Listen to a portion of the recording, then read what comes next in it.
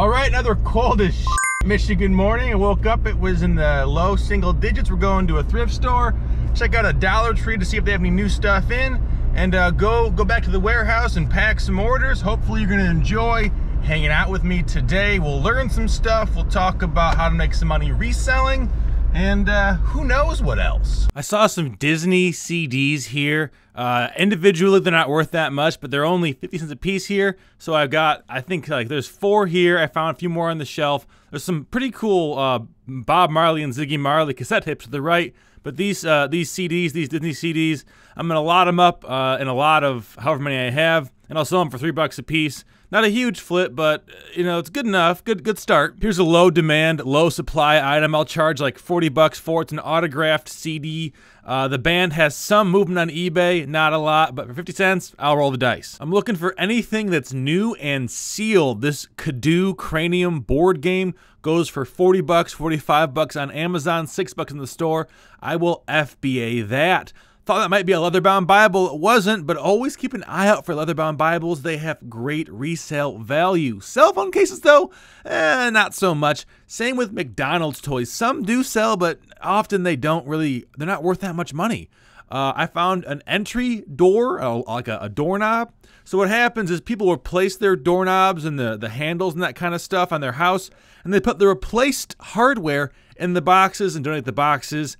They're not really worth selling. Maybe you'll get a few bucks for it, but unless you have the key with it, it's more hassle than it's worth. Here's a pretty great find, a Star Wars Clone Wars helmet. It's an audio helmet. It plays sounds. You can see the speakers right there. Definitely fits an adult size head. I saw this. I knew right away to look it up. I used Google Lens to figure out what it was. I'm not like a Star Wars aficionado, but using that kind of stuff, using eBay, using Google Lens, you can generally figure out what something is, even if you don't know off the top of your head. Sometimes pool floats are a great flip. This one, only about worth $15. The larger ones, like a killer whale or a giant donut, those might go for like $40, but this one goes back on the shelf because it's not worth that much. Here's what I got. This is probably the coolest thing, the Clone Wars Stormtrooper helmet. Pretty cool. VCR. It's a clock I can sell on Amazon. And then these are all, it's just media, nothing really that special here. Some new and packaged stuff. I'm gonna lot up the Disney CDs, some Lego DVDs I'll lot up, but pretty much just basic, you know, thrift store essentials. I wanna talk a little bit more about that Star Wars helmet. It's really cool, it's like an adult size, it talks, that kind of stuff, but it's a variation, it's a variant. It's the Target exclusive version. So there's a regular one at all other stores online on Amazon probably, and there's this Target exclusive, and it sells for about 3 times as much as the regular one. This is a common thing that a lot of these stores like Target does. Target has their own variations of sports cards, their own variations of toys and action figures. Walgreens has their own variations of Funko Pops, and they do this to separate themselves from online marketplaces like, you know, or Walmart, or just big stores with a lot of people who might, you know, not go to Target because they go to the cheaper option first. And this works for us as resellers in 2 ways. In the first way, you can go to those stores and buy it and usually get, you know, a $5, $10 premium on eBay when you sell it, because not everyone can go to those stores. It's in fewer places, so there's just a smaller supply. And because they're usually based off these franchises or these big brands, the demand is pretty consistent, pretty big.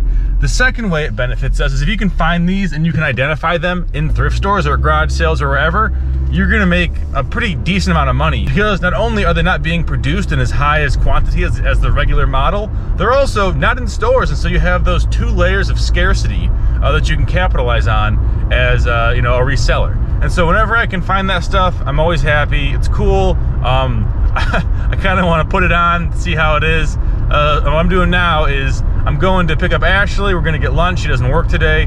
And then I'll go to one more thrift store, go back to the warehouse, do some shipments, do an FBA shipment, and then the day is going to be over. Ashley, how did the frog lose his car?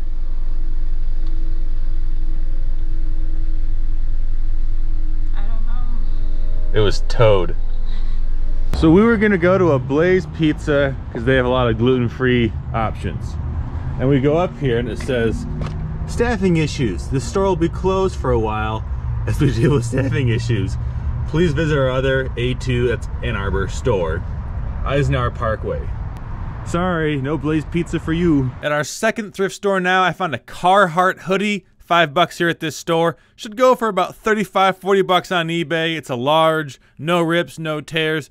Maybe this is the kind of thing I could like tie-dye or give some bleach damage design, but I'm not gonna do that. I'll just sell it. Carhartt is a very strong brand. This Jeep jacket was kind of interesting. They're not worth that much.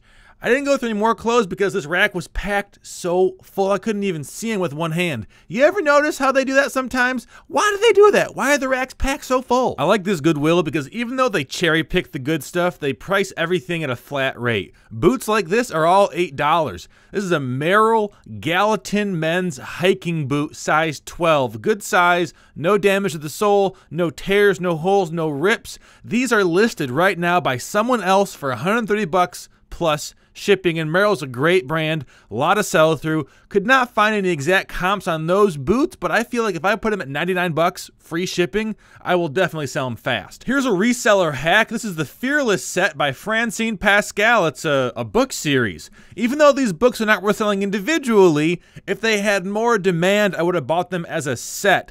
Usually you can get 3 or 4 bucks per book. There was not a lot of demand for that, so I left it on the shelf, but anytime you see a series of books, with numbers on the side, always look up what the entire set goes for in its entirety. Or a portion of the set. There's like 70 of those Fearless books, still would have sold 12 of them. I've been having great luck finding Starbucks stuff recently, especially if you watch the past few videos. They want $1.99 for this 2019 Starbucks tumbler. It goes for about 20 bucks on eBay right now, but as supply goes away in the market, the price will go up because demand for Starbucks products is very high. I saw 2 cool things on the cart. This Sonic Alert alarm clock. Any alarm clock with a gimmick is generally worth looking up. I will sell this one on Amazon for about $25, 30 bucks.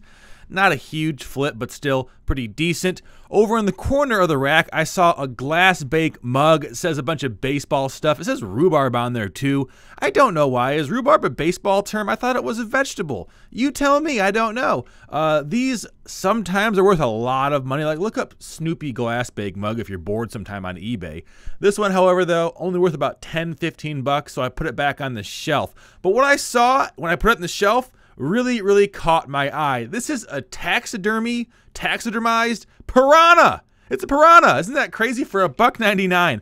Now this one, maybe it's a long shot. There's definitely demand there, but that's not the best taxidermy job. It's kind of goofy. It's only $1.99 though, and it's so cool. Even if I can't sell it, that's the kind of thing I want to keep. Okay, so a quick in and out, but I want to really show you this. The piranha I bought. I'm pretty sure it's a piranha. The eyes are a bit suspect, but those are the teeth. You know, either somebody had some fun with a bluegill or this is a real piranha. How am I gonna ship this, right? That's why I kind of had to like pause, like what am I gonna do with this thing? It's very light. I don't think it weighs more than, that's better than the light. I don't think it weighs more than 4 or 5 ounces. So what I'm gonna do is I'm gonna do it in bubble wrap, I guess, and then have it sitting up like this in a 6x6x6 cube. And it's just so delicate. I don't know. I'm really worried that anything but bubble wrap is gonna cause the tail to break off, and even then, it's so delicate. What do you think? How would you ship this? I'm very curious to hear what you would do in the comments, and would you even buy it? I mean, it's going for like 40, 50 bucks, so the numbers are there, but just, it's so unique. Okay, so something kind of annoying happened, whatever. I had a guy buy 2 items from me that were 50 bucks a piece, so I'm making like 35 bucks profit on those. And then he messages me like 20 minutes ago saying, hey, can these be here by January 1st? Or January 31st, sorry, which is in a few days. And I say, yeah, okay, you know, sure, let me look at it. The guy's in California, and it's 4:45. So I had to quick hustle and package this stuff, and I gave him second day UPS mail. And so, what should I have done here? Probably the most prudent thing to do may have been to cancel the sale, but I think that sometimes if you're in this line of work, you have to kind of enjoy giving people things. You know, you have to enjoy selling things. And so I figured, you know what? Give this guy a free upgrade. He'll get his stuff. It was a birthday gift for his twin daughters. He's happier. I'm making, you know, 15 bucks less because of the shipping cost. But it's just, that's the way it goes sometimes. And you don't want to get too greedy or too stingy or expect too much of people, because that's going to make you resent your business. So on that note, I'm going to get out of here. I got to go back and do the rest of my shipments. It's already end of the day, but that's how it goes sometimes. Oh, and I have a secret message for you guys. If you've been watching the past videos, we have had a few of these messages. The secret message today is the letter N. Write down the letter N.